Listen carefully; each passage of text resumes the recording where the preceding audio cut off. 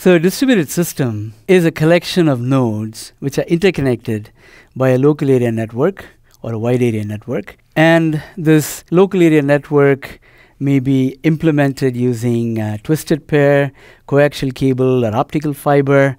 And if it is a wide area network, it could be implemented using satellite communication or microwave links and so on. And the media access protocols that may be available for communication of these nodes on a local area network or a wide area network may be ATM or Ethernet and so on and so forth. That's sort of the picture of what a distributed system is, number one. Number two, there's no physical memory that is shared between nodes of the distributed system. So the only way nodes can communicate with one another is by sending messages on the local area network to one another. So there is no shared memory for communication between the nodes of the distributed system. No physical memory for communication between the nodes of the distributed system. And the third property is the fact that the event computation time, that is the time it takes on a single node to do some meaningful processing, that computation time is what we are calling as the event computation time, that is TE. And a node may also communicate with other nodes in the system, and that's what we are calling as the communication time or the messaging time, TM.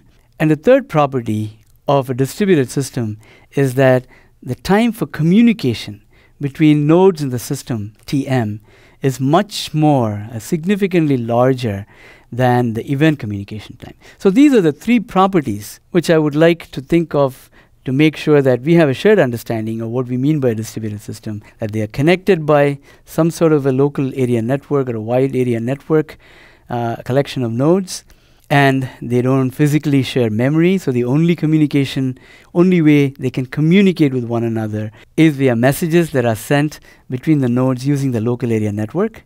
And the third property is the fact that the message communication time is significantly larger than the event computation time that happens on a single node.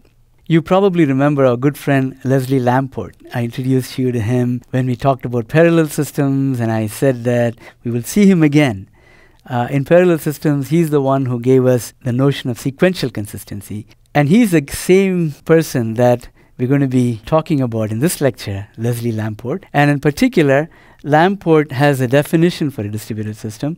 And the definition of a distributed system verbatim goes like this: a system is distributed if the message transmission time, TM, is not negligible to the time between events in a single process. So there's the time between events in a single process, there's the message transmission time. And so the definition that Leslie Lamport gives is that a system is distributed if the message transmission time, TM, is not negligible compared to the time between events in a single process. What is the implication of this definition? Interestingly, even a cluster is a distributed system by this definition. We've been talking about clusters a lot when we discuss parallel systems, and I told you that clusters are the workhorses of data centers today.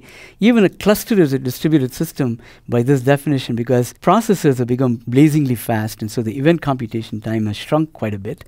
On the other hand, the message communication time is also becoming better, but not as fast as the computation time that happens on a single processor. And therefore, even in a cluster, which is all contained in a single rack in a data center, the message transmission time is significantly more than the event time. And so even a cluster is a distributed system by this definition. The importance of this inequality is in the design of algorithms that are going to span the nodes of the network. What we want to make sure, because the message transmission time is so significantly larger than the event computation time on a single node, in structuring applications that run on distributed nodes of a system like this, one has to be very careful to make sure that the computation time in the algorithms that we're designing is significantly more than the communication time. Otherwise, we are not going to reap the benefits of parallelism if most of the time we are communicating. That's the reason why this definition of distributed system is extremely important.